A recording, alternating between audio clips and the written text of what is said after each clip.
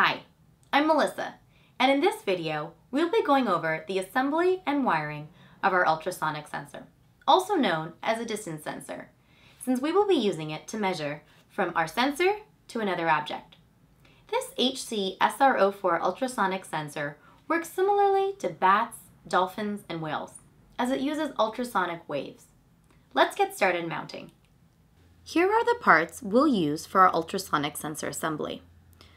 We'll have 4 20-centimeter male-female wires, our ultrasonic sensor mount, 4 odd 80 screws and nuts, 2 330 ohm resistors, 2 LEDs, I prefer the red and the green, 2 LED adapters, a 1/2-inch screw and your 440 nut, and finally, of course, our ultrasonic sensor.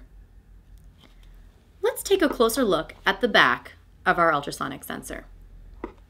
Our HC-SR04 ultrasonic sensor has 4 pin connections. Each pin connection is denoted below.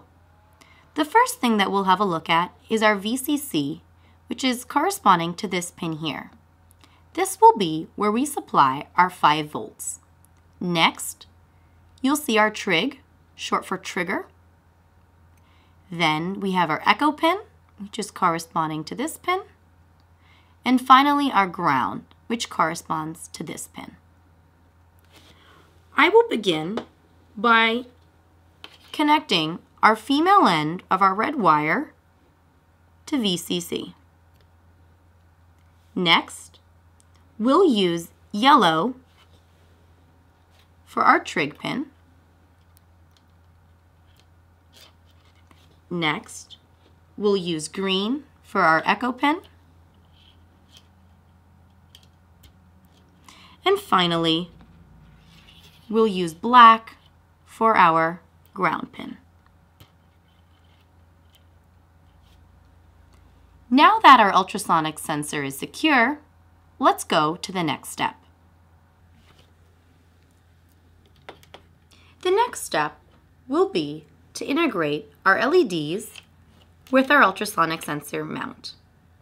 To do this, I will use our LED adapter and I will insert it through the front with the flange facing frontward.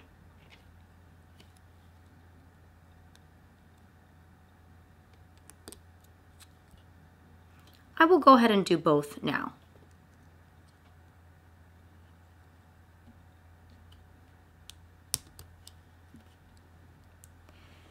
To place your LED into the adapter, gently align and give it a gentle push.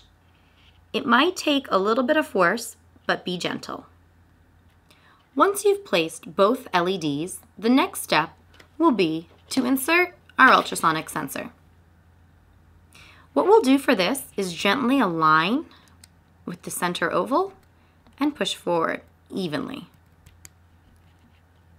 Keep in mind, all of these components are fragile, so be careful.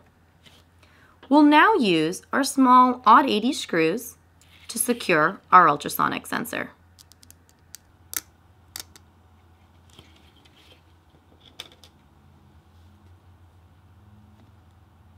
Once you've put all 4 screws in, we'll add our nuts to secure. Be careful not to over-tighten.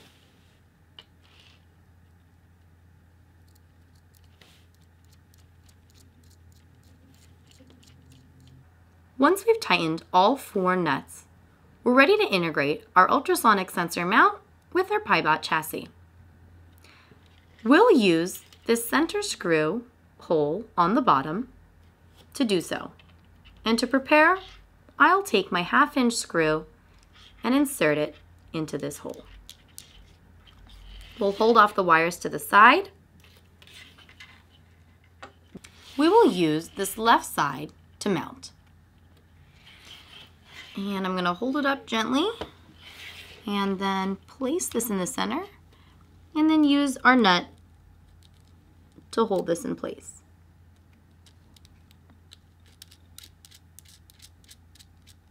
To tighten, I can either use my needle nose pliers or my finger to hold in place while I then tighten my screw until my mount is secure.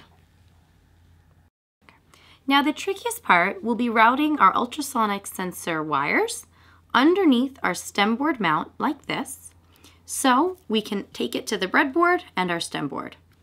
We'll start with our trigger yellow pin, which will go to our stem board pin 2. Our echo green goes to 4. And then we will be left with our ground and our power wires.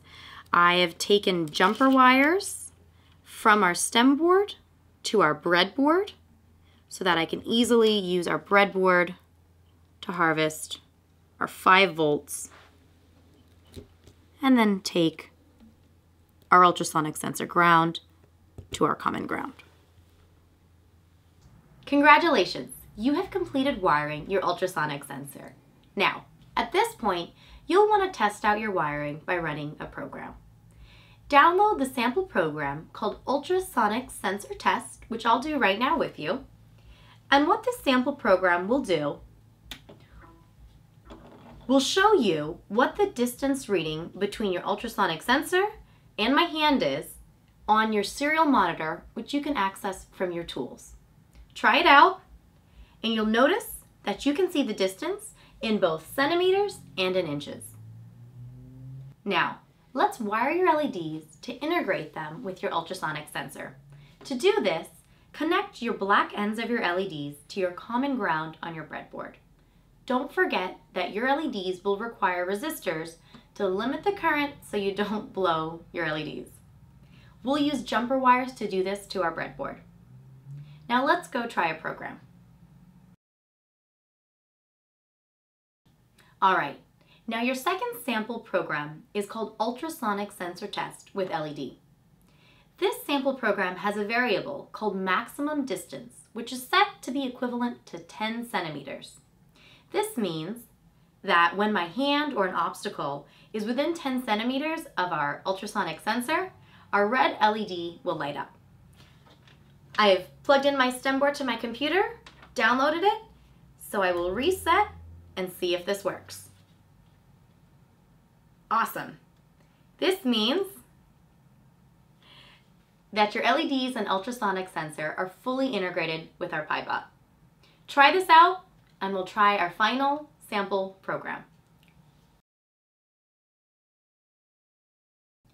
Now, although the last 2 sample programs were great, let's try something a little more complex.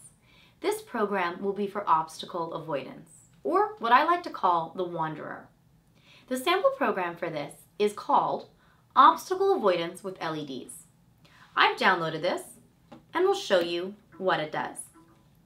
When I turn on my motor, you'll notice that the robot will go forward infinitely while having its green LED displayed, and when I put an obstacle in front of it, it'll back up, turn red, and then go forward green. Let's try this out.